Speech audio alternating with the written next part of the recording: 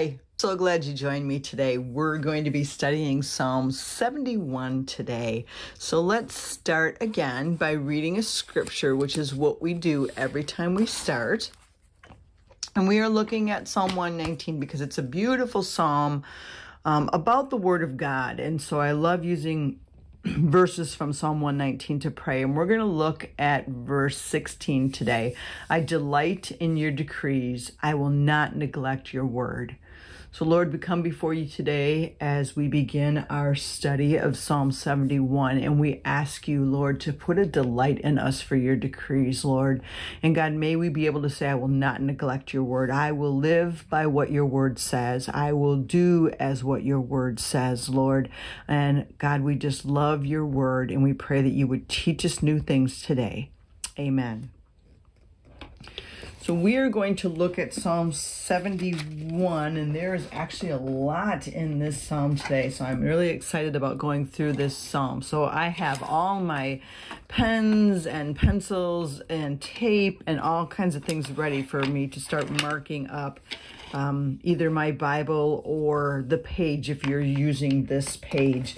So let's read it first, and then we'll start to work through all the information. So it says this: in you, Lord, I have taken refuge. Let me never be put to shame. In your righteousness, rescue me and deliver me. Turn your ear to me and save me. Be my rock of refuge, to which I can always go. Give the command to save me, for you are my rock and my fortress. Deliver me, my God, from the hand of the wicked, from the grasp of those who are evil and cruel. For you have been my hope, sovereign Lord, my confidence since my youth. From birth I have relied on you. You brought me forth from my mother's womb. I will ever praise you. I have become a sign to many. You are my strong refuge. My mouth is filled with your praise, declaring your splendor all day long. Do not cast me away when I am old. Do not forsake me when my strength is gone. For my enemies speak against me. Those who wait to kill me conspire together. They say God has forsaken him. Pursue him and seize him, for no one will rescue him. Do not be far from me, my God. Come quickly, God, to help me.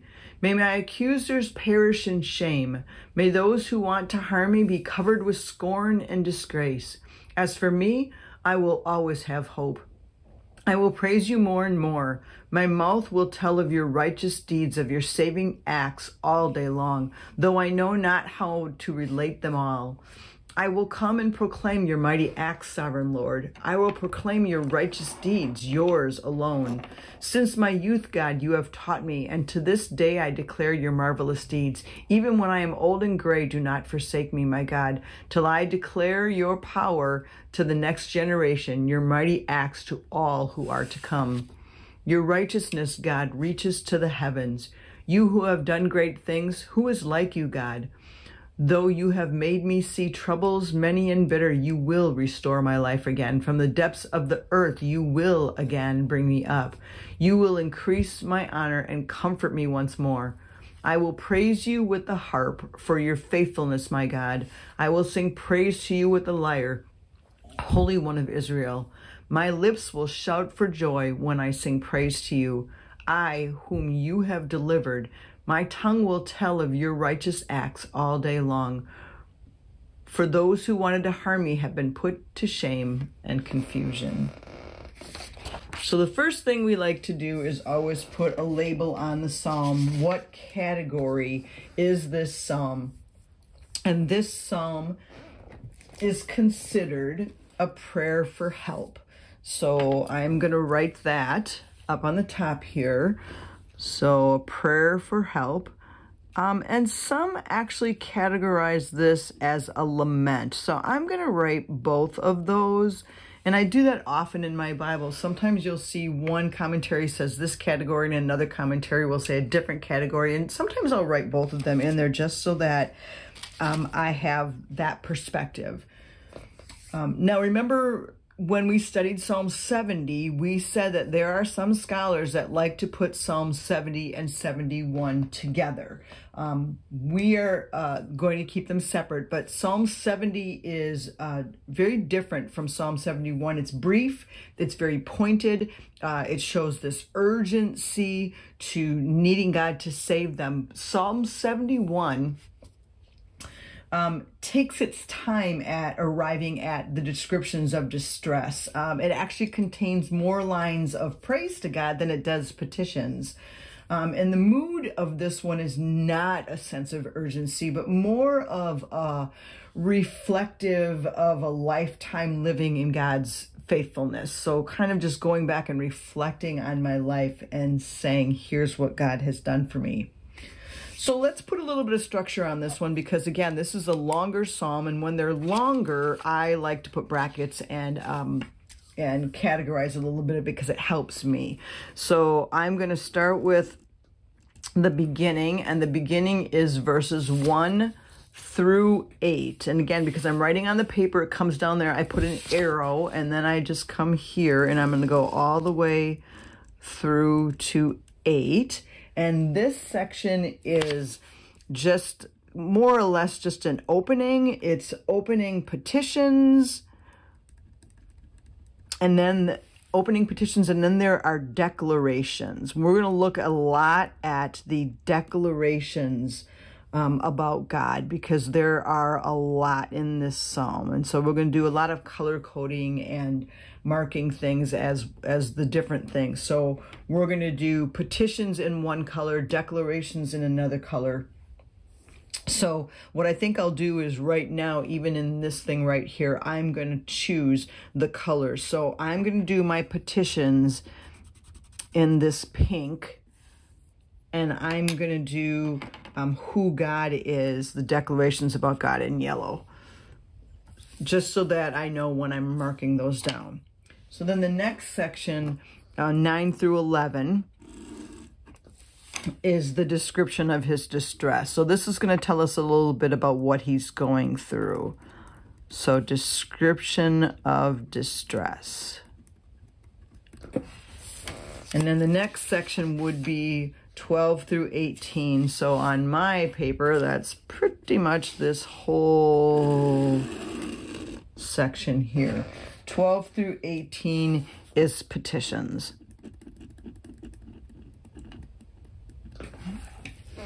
And then the rest of it on the end here, 19 through 24, is praise.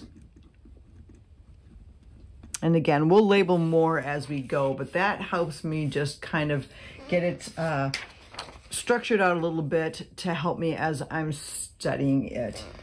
So let's look at the first section, 1 through 8, and let's color code our petitions and our declarations about God, who God is, because I think this is good to look at it this way. So from the opening, we see that this psalm is very different from the surrounding psalms for help, because instead of this imperative plea right away, which is normally how a prayer for help starts, is help me, save me. So if we go back and look at Psalm 70 for a second, look at hasten, O God, save me. That's typical of a prayer for help. This one does not start like that. It starts instead with an address to God. So he's just going to talk to God at the beginning. In you, Lord, I have taken refuge. There's his just talking to God before he starts to list all of his petitions. So now what we're going to do is we're going to label the petitions. So we have, let me never be put to shame. In your righteousness, rescue me. Deliver me, save me, and then he says, turn your ear to me. So we see a lot of typical words that we have seen in many of the Psalms for help. Deliver me, save me. Those are all very typical wordings that we see so often. And then we have in verse 3, be my rock of refuge. And then here he says, to which I can always go, give the command to save me. We already saw that. You are my rock and my fortress. Deliver me. We already wrote down, deliver me. So it looks like the rest of it doesn't have any more petitions. So now let's go look at who he's saying God is. Or just his declarations about God. So it's more like God has done this, or things that he's saying he has done. Like, for instance, here, I have taken refuge in God. That's a declaration. Okay, then we have all of our petitions. So then we're going to come up here. You are my rock and my fortress. That's a declaration. You are my rock and my fortress. Then he goes, deliver me, my God. So that is, again, a declaration of who he is. From the grasp of the evil one, for you have been my hope.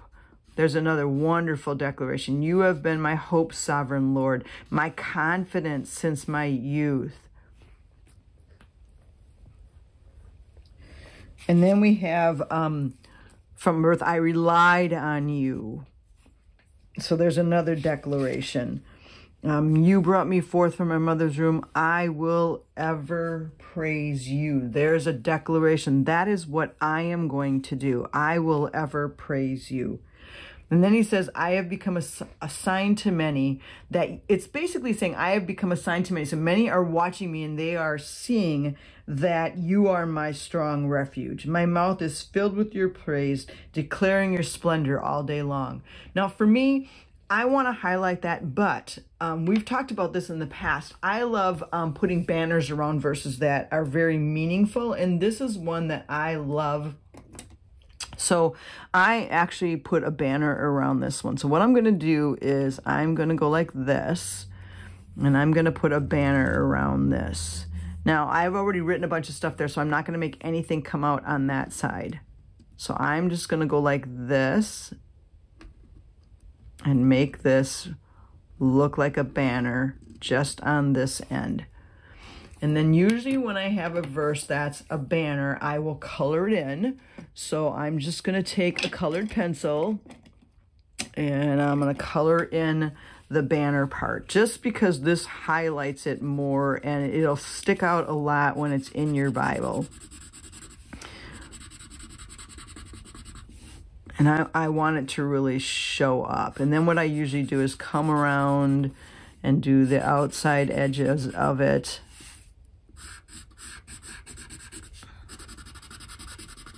And I'll even go like this in between the words a little bit, just so that you can see the coloring. See, again, I can go like this here.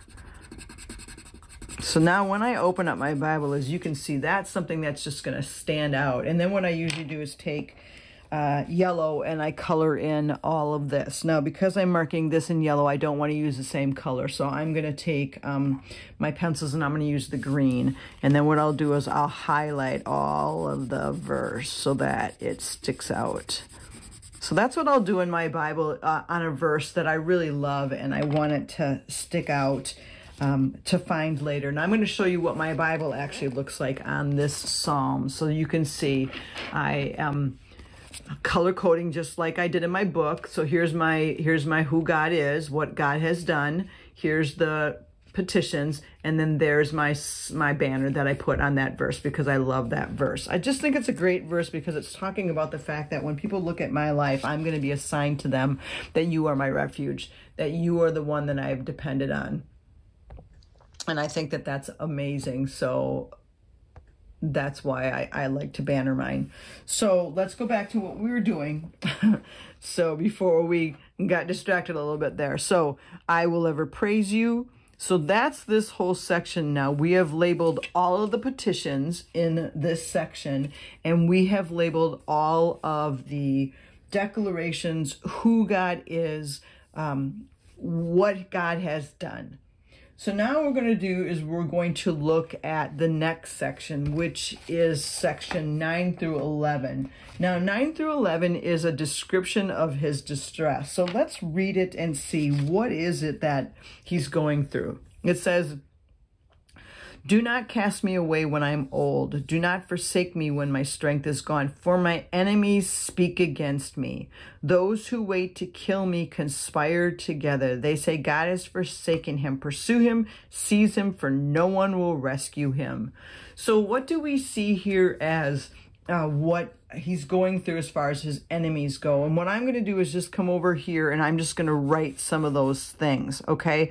So we see again, I'm just going to write enemy.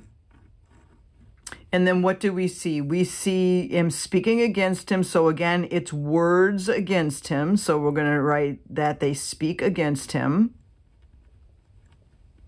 And then it says they conspire together. So what we see there is multiple enemies. So this isn't just one person that he's talking about here, because they're conspiring together.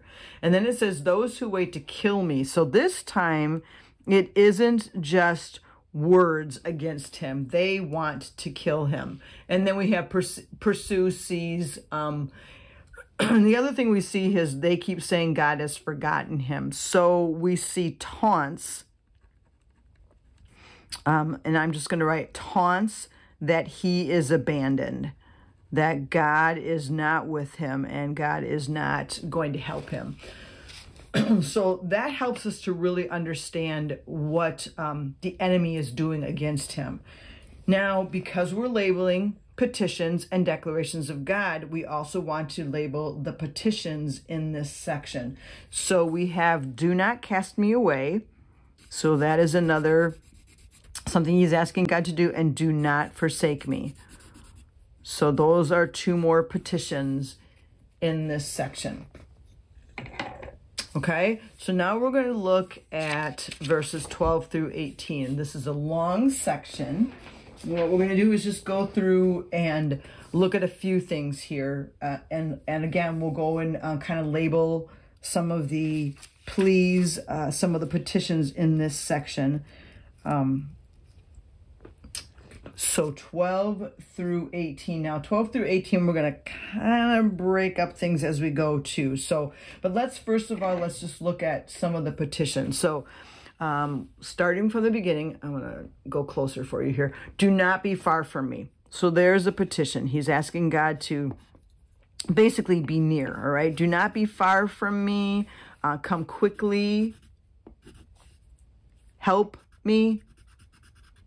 And then his petitions become more what we call imprecatory, right? May my accusers perish in shame. May those who want to harm me be covered with scorn.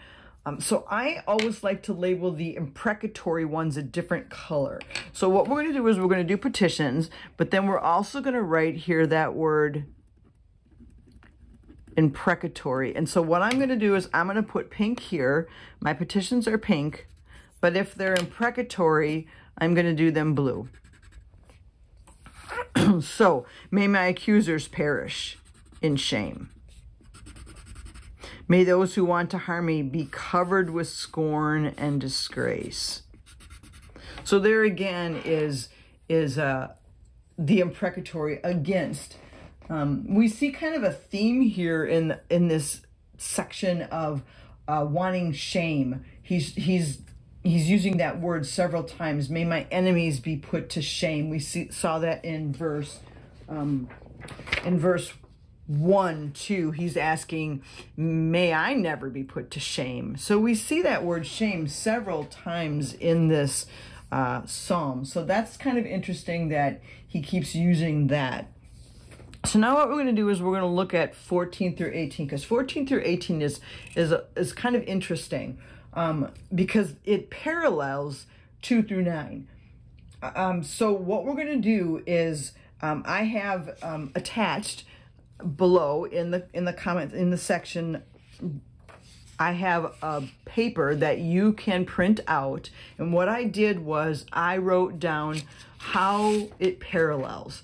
So, for instance, in verse 14, he says, as for me, I will always have hope. Well, verse 5 said, for you have been my hope. So you see the parallel there. We see the word hope. Then verse 14 says, I will praise you more and more. Well, verse 6 says, I will ever praise you. And verse 8 says, my mouth is filled with praise. Then we have verse 15, I will tell of your righteous deeds. Verse 2, in your righteousness, rescue me. So we have the word righteous there twice.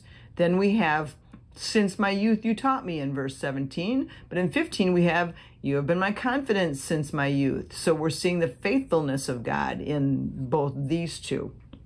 Then we have verse 18, even when I'm old and gray, do not forsake me. And verse 9 said, do not cast me away when I am old. So we see these parallels going through 14 through 18 with verses 2 through 9. So what I do with a paper like this is, in my Bible, I will put some tape back here, and I will glue this right into the middle of my Bible. So I've got columns, and I'll put it right here in the middle of my Bible. Now, because I'm doing it on a page like this, I won't do that.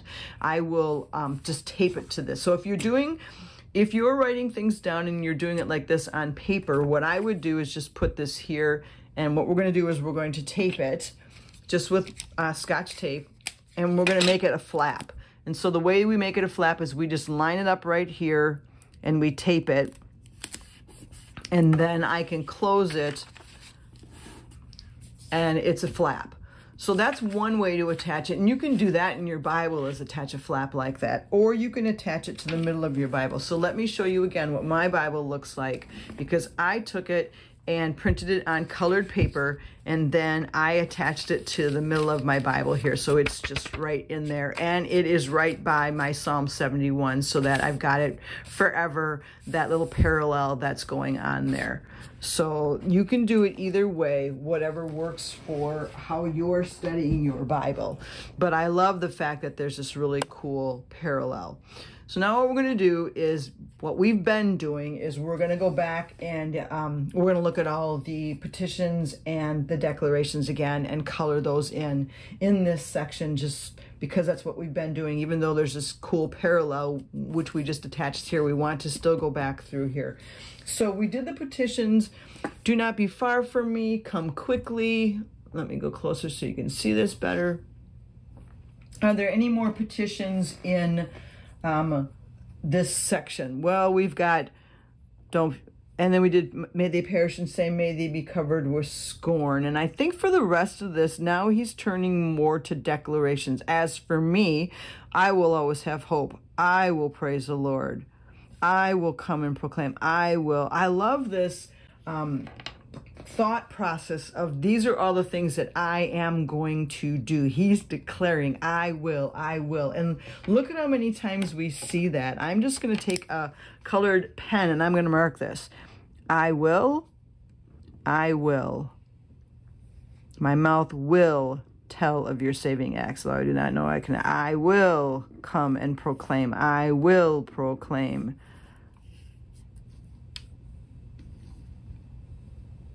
So you just see this determination that he is going to worship and he is going to continue to hope. So let's color those in. So as for me, I will always have hope. That's a declaration. I will praise you more and more. That's a declaration. My mouth will tell of your righteous deeds and of your saving acts all day long. That is also a declaration. Let's see here. Though I know not how to relate them, I will come and proclaim your mighty acts, sovereign Lord. I will proclaim your righteous deeds, yours alone. To this day, I declare. Now, this is something he's already doing. I declare your marvelous deeds. Even when I'm old, do not forsake me. That's another prayer, but we've already got that somewhere else, I think. Do not forsake me. But let's just label it again. Do not forsake me. Till I declare your power. So there's another one. He's going to declare your power in the next generation. Okay, so those are all, again, declarations of what he's going to do. You see so much of this. I am going to praise God. I am going to tell future generations. I want everyone to know what God has done in my life, what God will do in my life because of who he is. So I just think that's such a neat way to look at it. And again, when we're talking about praying the Psalms or using them in that way, this is a great way to just sit down and pray. As for me, I will always have hope. I will praise you more and more. God, that's the desire of my heart, that I would always have hope. I will praise you more and more, but I need your help to do that. See, so we can just take that and we can make this whole thing into this beautiful prayer. And again, that's why I like to label them like that, because then I can come back to this and go, here's one that's got all these great declarations that I can pray over. So now let's look at the last section. And again, this section is just a section of praise. And it seems as if the one praying's faith and belief in God is never altered, except for that one moment where he's talking about his enemies. But otherwise, this whole psalm just seems to be one of declaring who God is and just praising him. But this last section almost turns into a song, much more of a song. It's more poetic. So we see here, it starts off with, let me go again closer so you can see this. Your righteousness, God, reaches to the heavens. You have done great things. Who is like you, Lord? Though you have made me see troubles many and bitter, you will restore my life again. From the depths of the earth, you will again bring me up. You will increase my honor and comfort. I will praise you. Okay, so what I see in this section are two things. I see, instead of I will, I see you will, you will. And so I'm going to label those with a different color. It says you will, and you will. See, we see that he's talking now about God and what God is going to do. And again, I look at these as declarations. So we're still going to label them with the yellow like we have been doing, but they're a little bit of a different declaration because now they're God will instead. So we're going to label this, you will restore my life again. From the depths of the earth, you will bring me up again. You will increase my honor and comfort me once more. So those are the declarations of what he's saying God will do. Okay, and then I will praise you with the harp for your faithfulness, my God. I will praise you. And so again, there's this declaration, I will praise, I will sing. And those are the I wills. And so I'm going to go back to the blue that I was using over here where I did I will. And I'm going to just circle that. Here's I will and I will. My lips will. My tongue will. Oh, these are all him again saying, these are the things that I am going to do. I'm going to praise you with the harp. So we see the music there. I will sing praise to you, Holy One of Israel. My lips will shout for joy when I sing praise to you. My tongue will tell of your righteous acts all day long. And this is a verse that I could see putting a banner around, again, as just that reminder of that's how I want to live, God. My tongue will tell of your righteous acts all day long.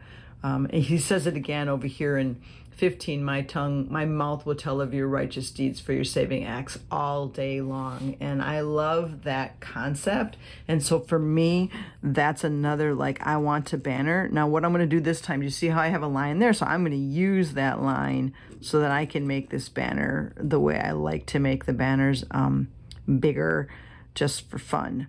So we're going to go like this, and then I can make it come all the way out here. And then let's see. I always try to decide, do I want to make them both on the bottom, or do I want to make one on the bottom and one on the top? And this time I'm going to make one on the bottom and one on the top. So I'm going to go right here and make my banner there. So then I've drawn that, and I'll color it in later. So, because I love that concept, and that's something that for me, I want to be able to pray over, because I want my tongue to be like that. My tongue will tell of your righteous acts all day long. So we see this psalm of just going over all the things that God has done for him. And again, we can see this is more of a lifetime. He's not urgently saying, God, I need your help. He's saying, yes, there were times in my life where I needed help, but really this is what you have done for me, and I am going to worship you, and I am going to praise you. And this psalm kind of, the poetry of this song really teaches us how to manage our times of doubt. So when I am doubting, when I feel like the enemy is coming against me, when I feel like I have been forsaken, as he says here, even when I'm old, do not forsake me. So you see a little bit of the doubt there that maybe that won't happen, but then he automatically turns to again, but this is who my God is, and you will do this, and I will praise you. So it's that constant, like, I doubt, but then I go back and I say, this is who my God is, and this is what I will do. Which again, I think is a great way to pray. So I look at Psalm 71 as a wonderful psalm to use as a prayer base. So Lord, we thank you that you are our hope, and that you are our joy. And God, I pray that you will help us to be a people who will declare your mighty acts all day long, that we will be a people that will tell future generations of all the things that you have done in our life, and that we will talk to people even today of all the things that you are doing, of who you are, and that our hope and our trust is in you. Thank you, God, for who you are and for how much you love us and care for us. Amen. Well, thank you for joining me for this wonderful psalm of praise and thanksgiving, and even in the midst of asking for help. Thanks for joining me. I'll see you next time.